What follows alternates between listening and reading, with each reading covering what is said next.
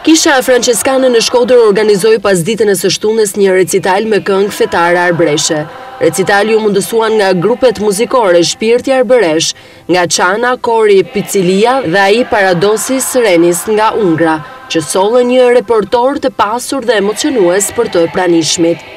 Jemi duke filluar një përvjetore shumë rëndësishëm, që është 21 vjetore lindjes i një fratë Arbereshe, atë Francesco Antonio Sartori, e një fratë franceskan Arbereshe nga Calabria, i cili është një njeri shumë interesant nga ana e dijes, nga ana e përshpirtërisë, nga dashurisë ndaj gjuhës sonë dhe ndaj atë deut, ndaj Shqipërisë.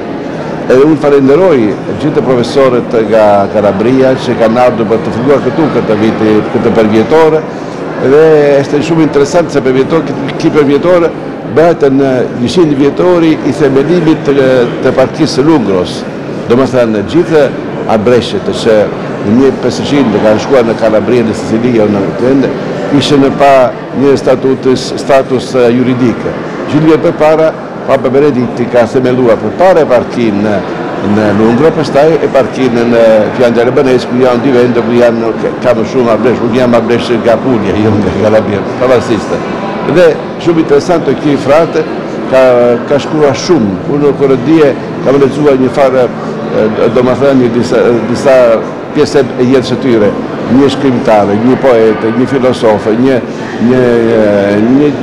poete, edhe një që ka shpikur edhe që fliste edhe shumë mirë Shqipë. Sot e kemi dëgjuar diçka tjetër.